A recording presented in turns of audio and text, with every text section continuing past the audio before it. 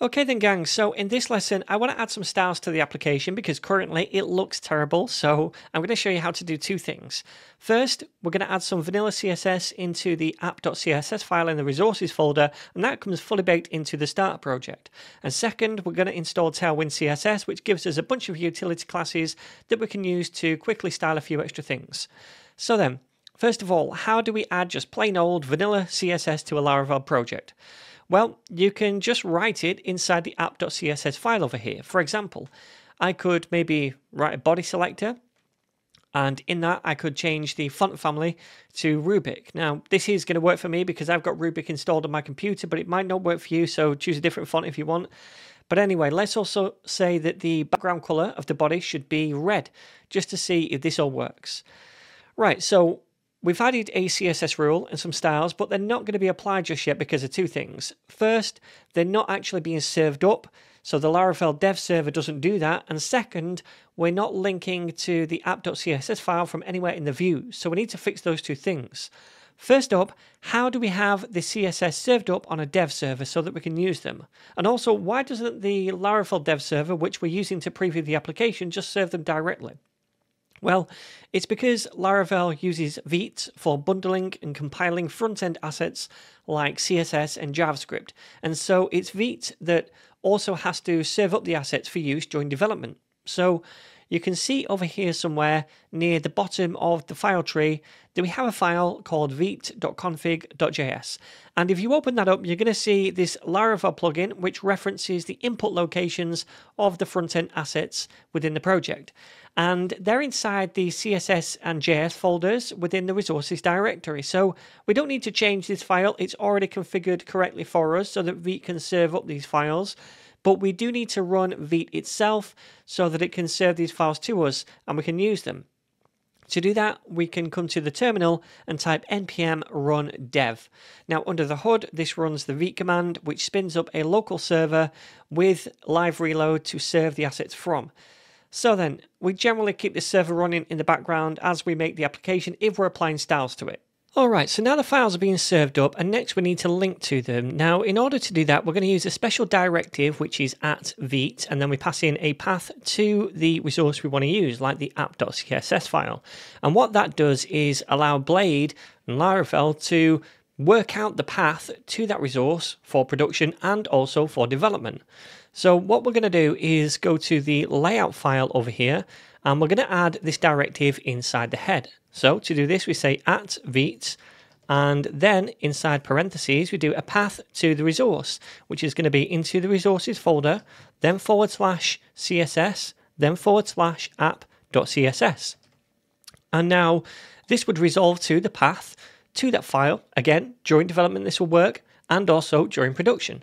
So let me copy this and save the file because I also want to put it inside the welcome template because this doesn't have the layout.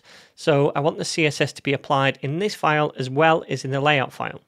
Alright then, so that's pretty much everything done. Now let's see if this works in a browser. Alright, and now in a browser we can see that horrible red background, so we know this is working. Now don't worry, we will get rid of the red background shortly because it looks hideous. But now we've hooked up the CSS so we can just start adding styles.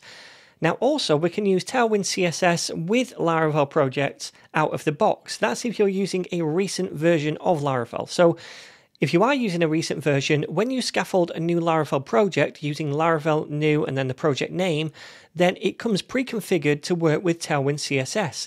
It has all the packages installed that it needs and also has all the configuration set up. So we can just start using Tailwind classes out of the box, which is awesome. If you're using an older version of Laravel, then you will need to manually install Tailwind CSS, and you can do that by going to the docs, just searching for Laravel, and there is a guide on how to do this right here. So you just walk through all of these different steps. Now, like I said, I'm using a recent version, so we can just go ahead and start using Tailwind classes. And actually, inside the welcome view, we already have a few CSS Tailwind classes applied, and that's what's causing all of this text to be central on the page. So I'm in the layout file right here, and you can actually see these are the classes, the Tailwind classes applied to some of those elements. We have text center right here, which is taking effect, and that's why we see the text centrally aligned on the page. We also have classes applied to this anchor tag at the bottom. Now, actually, I added these classes prior to this lesson, so you might not have seen me do this. In fact, you won't have seen me do these, but they are there now, and that's why we're getting that little bit of styling on the welcome page. Now, what I'm also going to do is go to the app.css file. I'm going to get rid of this body selector, and I'm going to paste in a bunch of styles I've already made. Now, you can get these from the GitHub repository for the course files if you want to. I just don't want to type them all out from scratch because that wastes your time and my time. This isn't a CSS or Tailwind course. If you want to learn more about Tailwind, I've got a whole playlist about that, and I will leave the link down below the video. But anyway, I've applied to some styles to some common elements within the site. And by the way, this is the way I'm working with Tailwind. I'm using this apply directive right here to apply some Tailwind classes to common elements found around the website, as well as some custom classes as well. Now, the reason I'm doing this is for two reasons. First off, like I said, I want to keep the focus more on Laravel, Blade, and all that kind of jazz. So I don't want to go in all the templates and start adding the classes to the different elements. That's going to waste time.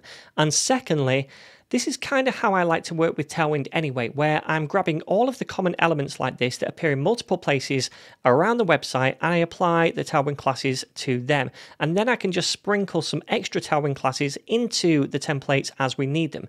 In my view, if I have common elements where I'm using the same Tailwind classes throughout different views in a website, it makes no sense to keep repeating them over and over again in all those different views. So I just make them once, and then I just sprinkle some extra classes on top when I need them. Anyway, we have styles for the body, H1, H2, H3, ULP, etc. Also the header and the nav to apply a display of flex. And then down here we have some for the form elements. Then we have some for the custom classes I've created. So the container is from the layout file. We have this made with the class of container. That gives it a max width right here. The card and the highlight classes, they are from the card component over here. So we give every card a class of card, and then some cards a class of highlight, right? And that highlight class basically just gives it a border left, which is red. And then finally we have a button class, which I will apply to various different anchor tags or buttons throughout the website. And in fact, one of those is inside the welcome page. This one right here with the class of button. All right, so I'm going to save this now. And when we preview this in a browser in a moment, you're going to notice that it's just going to work out of the box. And we don't need to do anything else. We don't need to install anything because it's all pre-configured for us. So if you go to the package.json file down here, you'll see we have Post CSS and Tailwind CSS already installed, which is cool. And also right down here at the bottom, we've got this Tailwind config file, which marks out all the different paths to the places we can use these Tailwind classes. And that includes any Blade files inside the resources folder.